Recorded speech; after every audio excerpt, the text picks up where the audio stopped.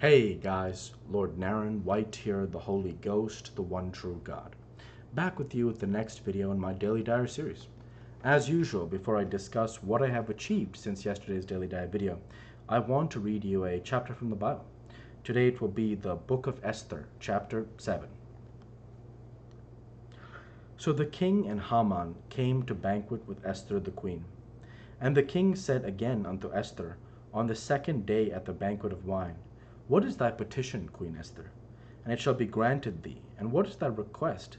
And it shall be performed, even to the half of the kingdom. Then Esther the queen answered and said, If I have found favor in thy sight, O king, and if it please the king, let my life be given me at my petition, and my people at my request.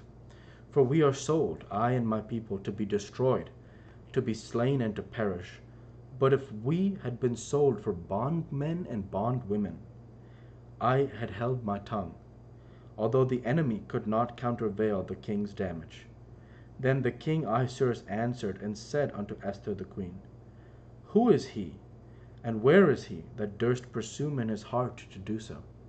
And Esther said, The adversary and enemy is this wicked Haman. Then Haman was afraid before the king and the queen. And the king, arising from the banquet of wine in his wrath, went into the palace garden, and Haman stood up to make request for his life to Esther the queen.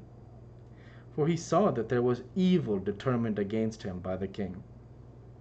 Then the king returned out of the palace garden into the place of the banquet of wine.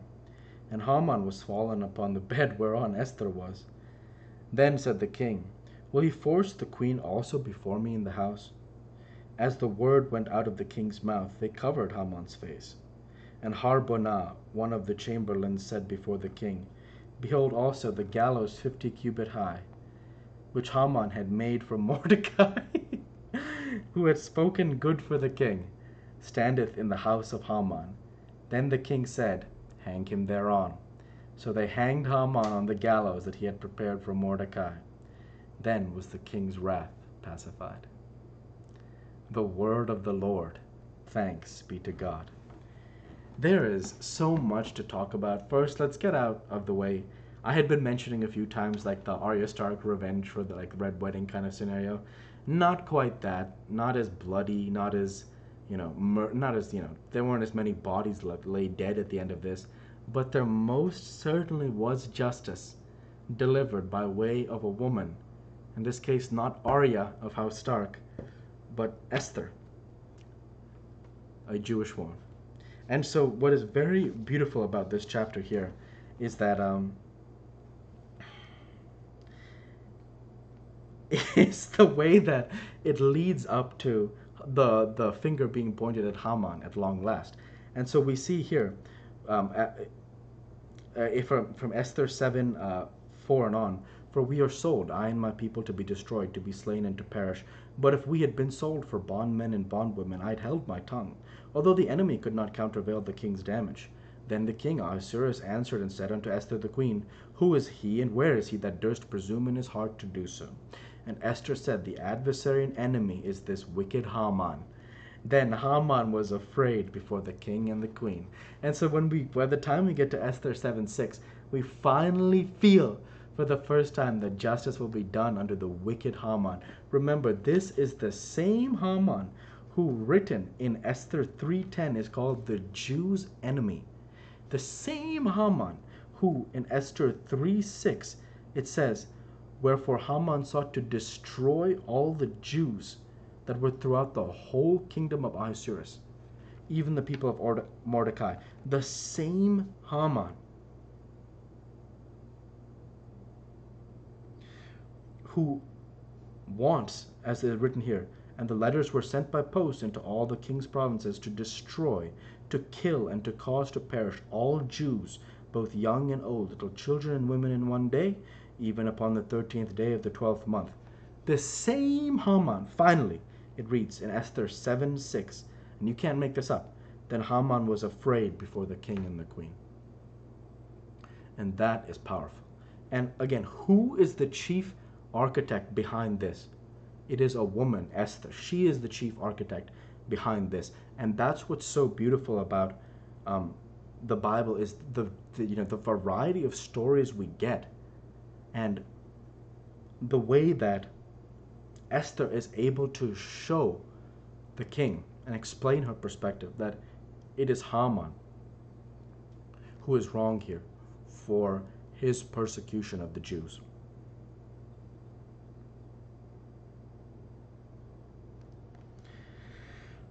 Now, the next area, the next area that is absolutely first class is as we know in the book of I forget if this is definitely in the book of Matthew, and you'll see the point I am going to make in just 1 second here.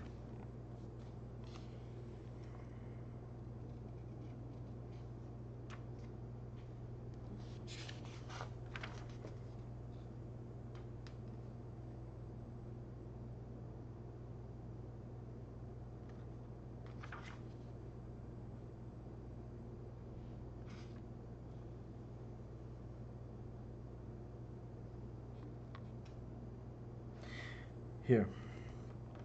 In Matthew 26:51, and behold, one of them which were with Jesus stretched out his hand, and drew his sword, and struck a servant of the high priest's, and smote off his ear. Then said Jesus unto him, Put up again thy sword into his place, for all they that take the sword shall perish with the sword. Again, one more time. Then Jesus said unto him, Put up again thy sword into his place, for all they that take the sword shall perish with the sword.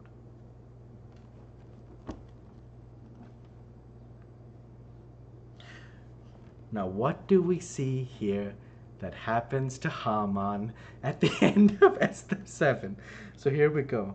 And Harbonah, one of the chamberlains, said before the king, Behold also the gallows, 50 cubits high, which Haman had made for Mordecai, who had spoken good for the king, standeth in the house of Haman. Then the king said, Hang him thereon. So they hanged Haman on the gallows that he had prepared for Mordecai. Then was the king's wrath pacified. And what's so beautiful to me about it is that Haman the whole time has been like, oh, I'm going to get Mordecai hung on this gallows. He's like, constructing the gallows and everything like that. So of course, in Esther 5:14 it reads, Then said Zeresh his wife and all his friends unto him, Let a gallows be made of 50 cubits high, and tomorrow speak thou unto the king, that Mordecai may be hanged thereon. Then go thou in merrily with the king unto the banquet. And the thing pleased Haman, and he caused the gallows to be made. And now we get that idea at long last. We get that idea, the justice of it, the the biblical truth of it. Jesus says, all those who live by the sword die by it. Haman, the gallows constructor who wants to hang Mordecai, how else should he die than upon his own gallows? Very, very powerful stuff. And I think that's just so beautiful because of the fact that Haman lived by the sword. Ultimately, he died by it. And of course, credit to Esther, credit to Mordecai, but more than anything, credit to God. And credit to those people for continuing to have faith in their God. One of the most powerful passages, I think, from the Bible is when the great King David seeks to census the people after a victory, maybe multiple victories, but he goes and he says to one of his men, Go census the people that they may understand the numbers they have. And the Lord is wroth with David, because the idea being, don't turn to the numbers you have to achieve victory. It's not that the soldiers don't fight. The Lord is saying, turn to the Lord your God, and he will. One thing I often say is, victory is not achieved by strength of arms, but by the Lord my God.